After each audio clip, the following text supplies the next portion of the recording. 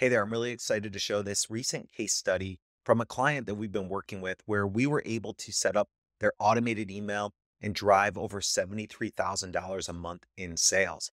Now, it's going to look pretty complicated, but I'm going to simplify it for you in this video. And if you want the 21 emails that we use and send out, stay with me till the end and I'll tell you where you can steal them from me. All right, so let's get started. Here's the client that we've been working with, seeing really great results. And what they had was they had their marketing, they had their advertising, they've been in business for years, but they had no follow up. And when we come in, we try to implement the best follow up to build relationships with your customers. So not only are they going to get more sales from the very beginning, but you're going to get more long-term sales, more reviews, more referrals, and repeat sales as a business. So here's how we lay out the email flow. And it's all about what type of business do you have, but most importantly, who are your customers? Now, wherever your customers are coming from, whether you want them to schedule with you, purchase directly from you, or you want to send abandoned carts if you're an e-commerce store, you really want to think about it more of a relationship. It all comes down to relationships. Most businesses, their customers are not ready to buy today. So what we want to do is once they come and visit our website, we want to make sure that they take some sort of action, whether that's adding their email to the cart so they can be sent down the abandoned cart funnel, or filling out a form to get a coupon code, or just filling out a form to get something of high value.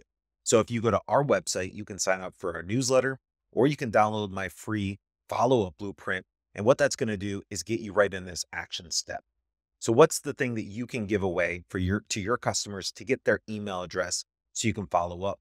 Less than 1% of people will take action on your website the first time they visit. So we want to be able to add them to this follow-up system. From there, we can do a couple things. We can ask them to schedule and make sure that they show up. Or if you're an e-commerce business, we can add them to the abandoned cart so we can follow up with them. Either way, once they give you their email, we want to start following up with a series of 5 to 6 personal, educational style emails to build and continue that relationship. So really step one is think about something you can give away in exchange for an email address on your website or on a lead magnet landing page.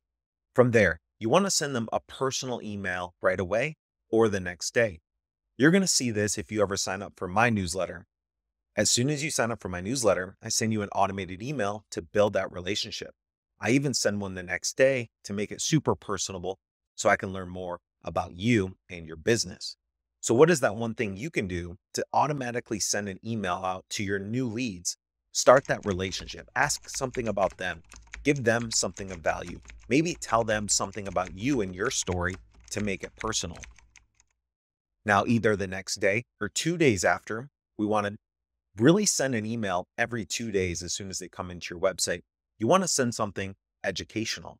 This is something of value that can help them, something that they can learn from to make them want to work with you and see why you're the expert. Why should they work with you? If you show that you are the one that's educating, that you're the one that's the expert in the field, and that maybe you're the one that can help them, whether that's by product or service, send them that information in email too, that they can learn from you and see that you're the expert. The next email is you want to send them something of value.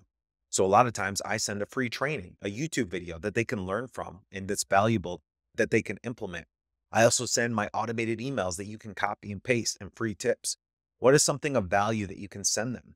Now, during this whole period, you can be following them on social media. You can be asking them to subscribe to your channels. You can really be asking them to respond back to continue building that relationship. But either way, you want to do personal, educational, and then value. Next, if you're a service type business and you want them to schedule with you, make sure you put that scheduler as soon as they take action. As an example, on our website, as soon as you fill out any type of form like the blueprint, I invite you to schedule a call on my calendar. From there, I send an automated email to make sure you actually show up. So you'll get a form that you have to fill out in order to make it to that call, because I don't want no-shows, right? I don't want people wasting my time.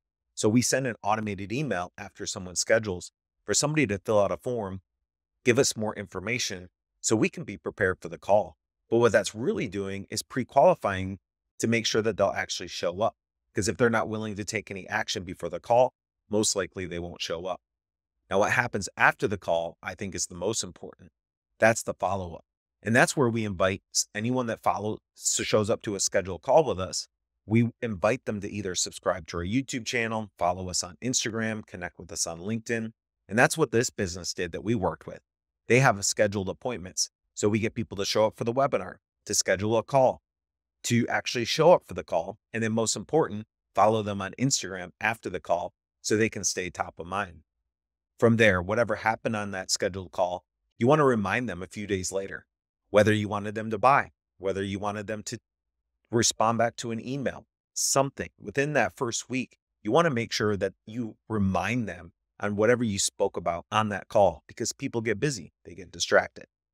Now, if you're in e-commerce or sell any products or courses or online, abandoned carts are not just for e-commerce businesses, it's also for entrepreneurs and people selling products on their website. As soon as somebody comes to the cart, you want to be able to follow up with them. So we send multiple emails after the abandoned cart. Most businesses only send one.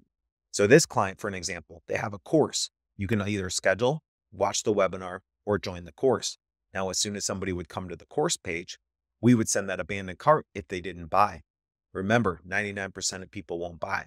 So we want to follow up with them here. And that follow-up is going to build that relationship. Hey, we noticed you were interested, but you didn't buy. Please respond back if you have any questions or anything I can answer so they do buy. Most of the time, 50-50, they'll respond back. Yeah, I do have a few questions before buying. You make it easy for them, answer those questions. That's what increases those sales. From there, you want to send another email. You don't want to just stop it. You also don't want to just make it about the sale. So the next day we send them a story. So this businesses that I'm talking about today, they send a story about how their brand was started, how it was personal, where they came from and where they're at now, how many people they've helped, what this exact service will do to help this person that's reading the second email. That story builds the relationship. From there, since you knew that they were interested and they still haven't bought, give them your best offer. Give them a coupon code. Give them a bonus, but something. Hey, we know you're interested, but you're just not ready to buy yet. So here's an extra coupon code, or here's a bonus if you do end up purchasing because we think it'll be a good fit. Now, as soon as you build a relationship, you educate, you remind, you don't want to just drop off a cliff. Not everyone was ready to buy today. Not everyone was ready to buy next week or even next month.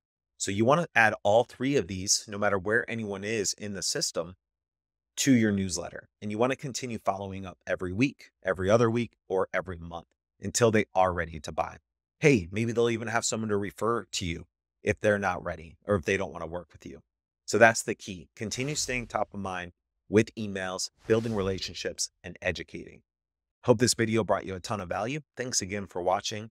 And right below in the first comment of this video, you'll see where I add where my 21 automated emails are. The exact emails that we actually implemented into this business right here, you could copy and paste and implement into your business. So go check out that link and use that for yourself.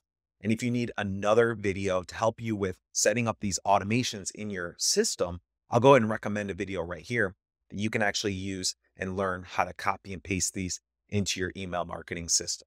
So again, thanks again, and I will see you on the next video.